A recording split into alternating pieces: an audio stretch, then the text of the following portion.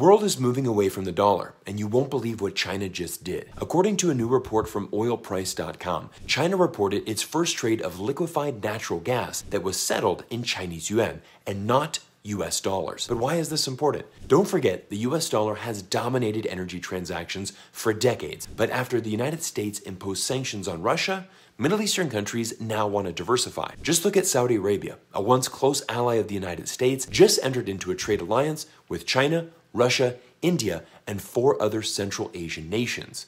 These developments come just weeks after China went to the Middle East and brokered the largest peace deal between Saudi Arabia and Iran. The Middle East is quickly moving east and away from US interests. So what does this mean for the future of the US dollar?